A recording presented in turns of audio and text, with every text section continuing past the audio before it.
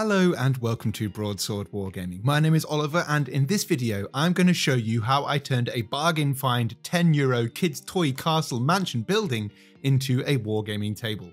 This video has a whole lot of new techniques, things I've never tried before. I'd never done a resin pour, I'd never done so many snow effects, and I'd never done or used air dry clay milliput. But I'm really hoping you guys can learn something with me and we can learn something together on this journey. Now this board did take quite a while and it never started out as a big snowy build like this. This kind of evolved and adapted throughout the whole build, which was probably a 6-month process. I kind of got stuck on it at some point. I wasn't quite sure what to do. A trip to Dublin, several Gumtree ads later, and this is what I came home with. This one stood out to me. I felt it would make a really cool wizard's tower, some sort of old abandoned necromancer shack in the middle of nowhere. Of course, kids' toys comes with issues. They are kids' toys. They have lots of little gaps like this and things that need working on to make them look better, but we'll get to that later.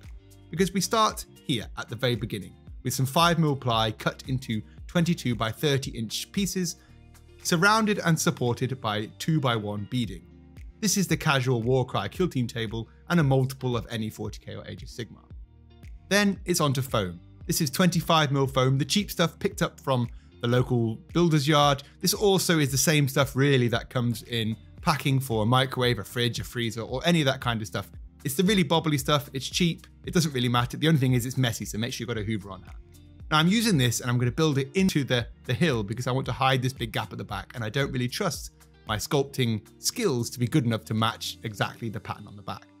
Then it's cutting up some ground forms. We just want to create rough shapes here. All of this is going to get covered later on anyway, but we want to get some shapes and some ways and places for models to move around the board.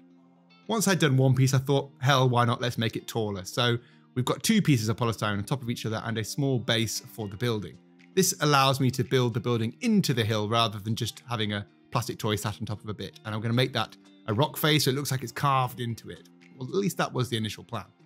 With the polystyrene cut up and the building in place, it's time to glue it down. And for this, I'm going to use the Wargaming Scenics high-grade PVA. This is available from my store, which is based in Ireland in the EU. So if you fancy doing a board like this, I pretty much have all or most of the materials used in this video. Dollop this down, make sure you've got plenty on there. If you're not going to use PVA, just make sure you don't use something that is melting the foam. This isn't overly important because all of the polystyrene is going to get covered by a stronger, firmer compound later on. This will just hold it and it'll just make sure it is stuck together. Then get some cocktail sticks, jam them through, and this will get you set up for a nice firm base. Building a board like this does take some time, and it really does involve probably one too many late nights. Well, that's where this video's sponsor, Athletic Greens, comes into play. AG1 by Athletic Greens is a nutritional supplement designed to help with immune support, energy, and focus. It's made up of 75 high-quality, whole food sourced ingredients carefully curated to nourish all of the body's systems. Now, I've been drinking AG1 for over 3 weeks and I've honestly felt a genuine improvement in my focus and energy levels. It's really simple to make. Just add a scoop of powder to water, mix and drink. 1 scoop, 1 minute, once a day, every day. Even I can make time for that. Bonus? It actually tastes great. If you're looking to kick in a healthy new regime this year, AG1 is the product for you. Use my link below to get a 1-year supply of immune-supporting vitamin D3K2 and 5 travel packs free with your first purchase. Right, refreshed and ready to go, let's get back to the video. We have a whole ton of bobbly polystyrene on show, and there's only one really good way to cover this, or at least my favourite way, is using rock molds. I'm using some casting plaster, which you just mix with water, and I'm going to stick this into rubber silicone molds by Scenics. It's really easy to do. You just mix it up so it's kind of like a thick milk or a creamy kind of texture. The thicker it is, the quicker it will dry. The thinner it is, the smoother it will be when it fits into the molds. You just have to pat it down and make sure to give the rock mold a spray with some water first. Give it time to dry and then you just pop it out. If you happen to break any of the rock molds at this point, it doesn't really matter. Odds are you're going to be breaking them to make them fit the areas you want them to fit anyway. Then it's the best part. This is the ultimate Geek Gaming product, modeling compound. This is a mix of casting plaster and some sort of insulation. It's not fibrous, it's not dangerous, but it is amazing. This comes as a powder. You mix this in with water until you get a kind of tuna mayo, egg mayo texture. Do make sure to work in small areas because this does dry quite quickly, and that is part of its charm. You can use this to cover and shove the rock molds in. You can also sculpt this, just make sure you act quick enough. If you're not used to it, practice first, do smaller areas. This set's rock solid, you can spray on top of it, and you can do anything you like. I like to cover all of my foam in just a little bit because I use a lot of spray cans, and this is the kind of finish you can get. It looks rough now, but we will do more to it later. With the core of the ground form done, it's now time to move on to details. Now, if you remember, this kids' toy building had a kind of underground open bit at the back. So I figured I might make this into some sort of cellar, maybe somewhere where the wizards or the necromancers could dump the bodies once they've drained the life force out. I'm just using some coffee stirrers I got for free from Costa Coffee. You can acquire these in any way you wish. If you feel like buying a coffee and stealing 50 coffee stirrers, well, maybe that's up to you. I think this looks quite good. I just used casting plaster, really, really smooth, and just let it fit in. I did run into a problem. I had no tools. The only tool set we have in this house is my partner's tool set, the She Fix kit. And these are Kira's tools. They're pink, they're wonderful, and they do the job. I took off all of the kiddie elements, anything I felt I couldn't use in their Wargaming board. I did discover a battery pack for an LED light in the center of the board, but it didn't work and I'm not really great at electric, so I left it. Oh, and my sister had a baby and I shot some B-roll, so there's a baby for you. This toy, like most kids' toys, has a lot of plastic edges. I thought I'd turn these into shelving. Using our handy coffee stirrers, I now glued these to all of any edges and anything I thought would look more interesting with some textures. It's onto spray cans. I got some cheap black spray cans and I sprayed the whole building. I felt sure the building wasn't ready, but I felt I wanted to see what it might look like when we got some color on it. And this sort of helped me envisage how I want this building to look. I cut up some of these smoother edges. It's obviously meant to be a collapsed wall, and no collapsed wall would fall in a perfectly straight line. So I cut out several chunks just to give it a bit more of a natural feel. It was a kind of bendy plastic. I have cut this plastic before, so any knife will do it, just preferably something sharp. Remember to cut away from yourselves and be safe. The other issue I had with the stones is they are incredibly thin. We're talking 1 or 2 mil, and no stones in any kind of scale would be that thin. I decided to try and add some thickness to it by using some foam. Now this foam you can sculpt, you can put engravings into it, and it would look quite decent. I cut everything to fit in anywhere I wanted this to happen. I got my pencil out, I drew round the marks, and then I was going to draw the stones to match on the other side so it matched with the stone that was showing. This, for me, actually didn't work. It felt like a lot of work. It took ages, so I tried something new. Now, I've had this sat around for ages. This is air drying clay. Das clay.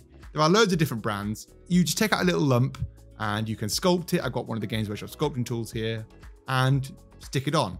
Now, this actually worked really, really well. I was really happy with the results. I'd never done this before. I'd never used this. It took a while. I thought I'd show you in time lapse just how much there was to do. This is maybe an hour's worth of work, maybe more, I'm not quite sure. But it was actually quite satisfying and the end result was pretty good, and I hope you'd agree. If you haven't tried air drying clay before, give it a go. I have no particular sculpting skills, but I still managed to get the job done.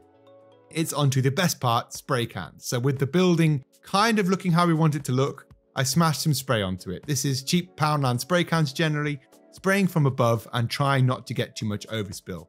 The light grey here, I use this to emphasize some other parts on the building as well. And I use this on the inside and the outside. And there you can see the bricks I sculpted myself against the bricks that were already on the building. Put this in place along with all the extra rock molds, and that is how the board is looking. I then decided to build up another landform on the other side.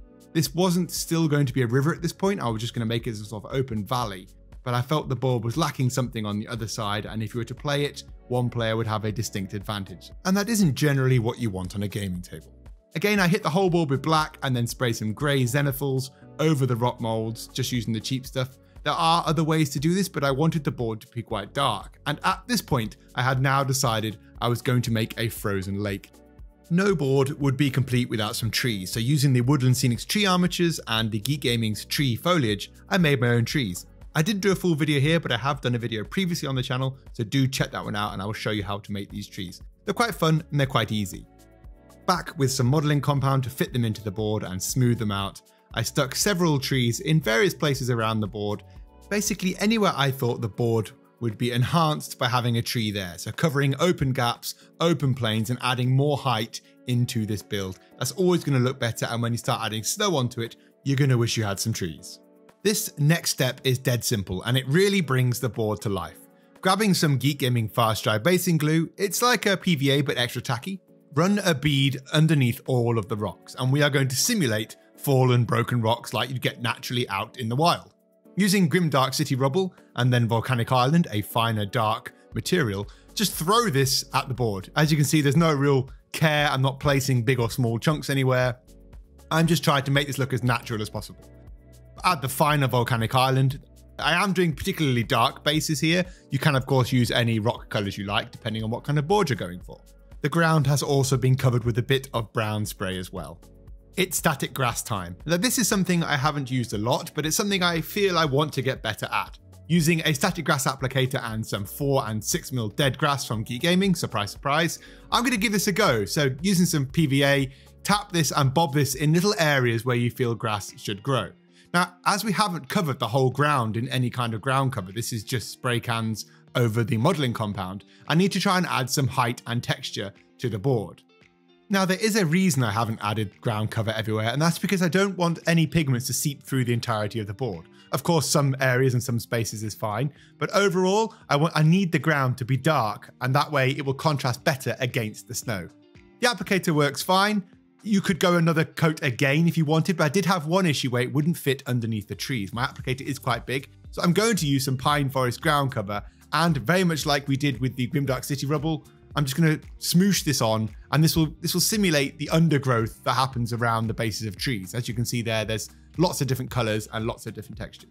I'm using dead tufts to help accentuate the grassy feels, because when you look out in nature, you often see grass in one big pile with tons of tufts leading up to it. Grass doesn't just grow on its own in the middle of nowhere. So there are some tufts, and I do apply a lot more.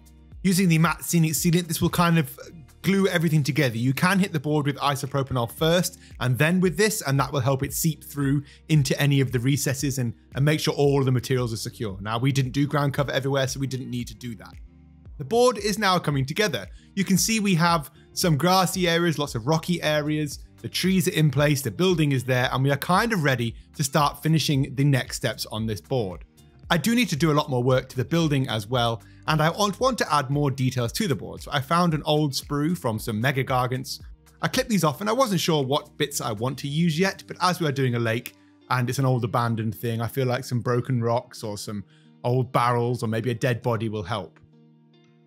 If you have an airbrush, it's really helpful, but it is not necessary. I repeat, you do not need an airbrush. I'm using it because it helps me add a really nice smooth gradient, but you could easily do this with a paintbrush and any cheap craft paints. We now need to try and sell this flat piece as a river. So riverbeds, generally we will see more color until it starts to get deeper. I don't have much room for a deep pour. This was never originally designed to be done as a resin lake. So I'm going to have to try and simulate this by using the airbrush. So I'm going to do a brown color because I want this to be a more late evening snowboard. So I want things to be a little bit darker than they may appear normally. I'm pretty happy the board itself is almost done. So it's time to get back to the building and do a bit more detailing work. I already have the Mournfang brown in the airbrush, so I may as well use this to do all of the brown on the building. And hopefully, without having to use the brush, I maybe, don't need to dry brush everything here. I can just get this on and start getting some nice even coats. The building now has got the stone colors done with spray cans and the brown. We obviously need to clean this up, and we will go in with more details now using lead belcher, shades, washes. I'm just using some metal here, the lead belcher in for these metal bars. You can use any colors you like for anything. And then I'm using really, really thinned down Nuln oil. I didn't actually have any cheap black craft paint. Otherwise I probably would have used that because it's cheaper. But I was under a bit of a time restraint. I just wanted to get it done. Then I'm dry brushing some of the extra details I'm going to add onto this board. I figured we've had a collapsed building. Why not add some broken stone into the river? And I think barrels will look pretty cool when I add the snow effects in. To do a bit more work to the building, I'm going to use base ready city rubble, much like again we did with the undersides of the rocks. Just drop this into areas where you want to break up the building. I'm using this generally to hide some of the holes I was unable to fill earlier and to try and blend the building into the board. I realized this looks very light, but I didn't want to use the Grimdark City Rubble again because that was too dark. So we can throw this everywhere, absolutely smother it. It doesn't matter because we're going to be covering this with the sealant anyway to make sure everything is nice and sticky. seal the bejesus out of it. You can use watered down PVA if you wished. If that helps, it just takes longer to set. I wanted it to be matte. I didn't want it to be shiny at this point either. And the building now is starting to fit into the board. I'm happy with the board itself. The building's coming along. I just need to make these look darker now because they look a very different color to the actual stones. But I'm going to use more black wash and try and just tap this into the areas to give it that gray tone. And now, once you get the kind of color consistency right, it starts looking more like the stones from the building. It blends nicely into the board, and a lot of this is going to be covered by snow later on anyway, so any mistakes you make, it doesn't matter. Dirty down rust. I hadn't used this much, but I've seen a lot about it on the internet. I know lots of other channels have been using it, and I've seen lots of people using it on models, so I figured this is the right kind of thing to be making rusty, right? Like an old bit of metal somewhere. I decided to put it on heavy, tapped it off, watered it down loads, and then went back in again with more to add a thicker areas at the bottom and just some places to add a splash of color. And the end result actually was amazing. Just make sure the pot itself, if you're using this dirty down rust, is nice and warm, really well shaken, and you will get a brilliant finish. The hot glue gun, the staple of lots of hobbyists, but something I very rarely use. The reason I'm using this is we are about to approach the scary part of the video, the resin pour, my very first resin pour. I need to try and create an edge to make sure the resin doesn't just leak out of the side of the board and off the end. So I'm using the hot glue gun and some plastic I found. It is absolutely freezing in the studio at this point. It's the middle of winter here in Ireland. You have to work pretty quickly because the glue would dry before I could get it on. And this was actually the second time I'd done the plastic because I had to rip it off the first time. This, for me, was the worst part of the entire build and the video, because making sure this is liquid tight is pretty difficult to do. I have used tape. I ended up having to add a whole ton of other bits onto this as well. And to try my best to make sure there would be no leaks, I used some UV resin. All you do with this is from Green Stuff World, is pour this down the side of the board and use a UV torch to set this, and it will set instantly. This is the resin I'm using. It costs about 30 euros. It's a really beginner kit for 300 mil, so it isn't really a lot. But I was a bit scared to try any more than this. You mix 2 parts of one and 1 part of the other. It's actually really simple. It doesn't smell too bad. Do wear gloves. Try not to get this everywhere. It wasn't as daunting as I thought it would be. It's pretty hard to mess up. The measurements are just there. Give this a good mix. Try and avoid getting loads of bubbles, so don't mix it really, really fast. Bubbles are something we don't want in the water. And then pour it in. And just like that, going from the worst part of the board build to the best, it's pouring the resin in. I have to say, this is extremely satisfying to do, and it made me feel like a real board building hobbyist for the first time in quite a while. I know it isn't a deep pour. It's only really 3 to 5 mil deep. I do end up losing a little bit where I haven't sealed the edge correctly. But overall, it just looks great, and it's a whole new thing I'd never tried before. And if you guys are scared to do it, don't be. Just go buy a little set, even if it's a bit more expensive than buying it on bulk, and you will have a good time. It does auto level, so make sure the board is flat and even. Mine wasn't to begin with. It took about 18 hours for me to let this set to a point where I could work with it. So just make sure the board is even. But there you go, look. Now that's turned from a bit of weird ground to what looks more like a river. This bit, again, very quickly put me back to the worst bit of the build. Pulling this off was an absolute nightmare. I had secured it so much with loads more hot glue, more UV resin, tons of tape. I glued plastic under the bottom as well because I caught a little leak. And taking this off, it just broke apart. It was terrible. I had to get a knife to try my best to edge the sides off. It pulled some of it away at the edges, but that's okay. We can fix that. But there you can see, look, some of the damage done to the sides. So I'll have to work on that for the next time. And maybe if you guys have any ideas, let me know. Now I'm going to try and make this look more like ice. So grab those CDs for those of you who weren't around when CDs were a thing. I'm sure you can still find them in your parents' collections. Break them up and then spray them with a polyurethane varnish or any kind of varnish. It's a cheap one from the Poundland to give it a kind of misty effect. And we're going to use this to simulate broken ice. The resin has been cured for about 18 hours, so it's still ever so slightly tacky. And if you push hard enough, you can just squish it in. If I'd had a deeper pour, I could have done this and poured the resin over the top, but I didn't really have the opportunity to do so. This was very much a case of trust the process. To begin with, I didn't feel it was working, but by the time I'd applied all of the icicles on, it was actually looking pretty good. It was kind of how I wanted it to be. The fact they sat just above the water really did start to sell the effect that these were ice bits floating on top of the river. But we needed to make the river look like it was moving, so I ran out of Mod Podge unfortunately, but I did try the Green Stuff World Splash Gel. We are using this to simulate the waves. Paint it on, or you can use an airbrush if you have the Mod Podge and it's thin enough to blow it to make it look like waves. It will dry clear, but actually I really like the colour that we'd gotten off this, and I quite like the way the splash gel had come up against the icebergs. As you can see, the icebergs have gone black. Now, they haven't gone black, it's because they've dried and the underneath is very dark and they are see-through. Possibly something we could do next time is spray those with a dash of white as well, just to sell the snow effect. Talking of snow effects, it's nearly time. I tried to protect the river because it was still a bit tacky, and I'm using the Geek Gaming Snow Powder and Snow 1mm Static Grass. Cover the entire board with varnish. Go heavy with the varnish. This is the cheap Poundland stuff again, because this is what we're going to use to stick the snow down. Then just drop the snow from above. You can use a sieve for this, you could use a spoon, or you could just use your hands. I was using my hands because I wanted to try and get various piles of it, but I did go back over with a spoon and a sieve to get a finer finish. It starts to look awesome. I was a little bit worried this would ruin the entire board. It's a bit of a scary process, but just trust the process. Lob the snow everywhere, straight from above, and then if you want other areas to be covered, just throw it in at an angle. I tried to throw this in to this building from the front face here to get into there a little bit more, but to be honest, just dropping it from above looked absolutely awesome. Use the 1mm Static Grass to give you the fluffy piles of snow. You don't need to use an applicator for it, just drop it on and it will look really, really soft. It was so good. I wasn't happy with these icebergs at this point, but once I'd smashed some varnish on and then tapped the snow into it, it started to look more like the icebergs we wanted to see. I don't mind a bit of the dark showing through, but the snow has settled on top, and by jamming this into it, it looked a little more realistic. I also wanted to bring back a little bit of the contrast on the cliff faces, so I got a damp cloth and just tapped this over all the rock edges. It pushed the snow into some of the recessed bits, but allowed some of the rock faces to show through. Then I cleaned up on the water. I just got a wet brush and tapped this in, trying to separate the icebergs again from the water to make them look like they were standing alone. Finally, just to make them pop, I edge highlighted pretty roughly with Clorox white all of the edges of the snow. Now you can see the water has gone a funny light blue. That's because it had gotten wet.